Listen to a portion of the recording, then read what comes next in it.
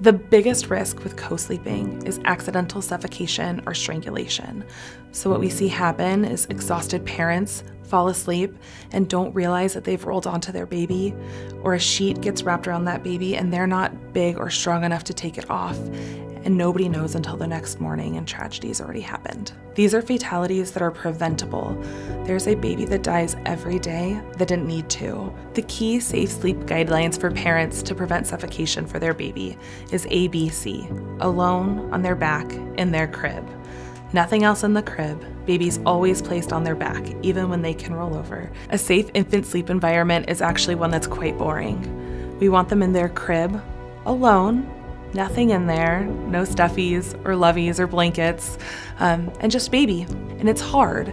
They're easy things to do, but they're hard things to follow through with. So it takes practice.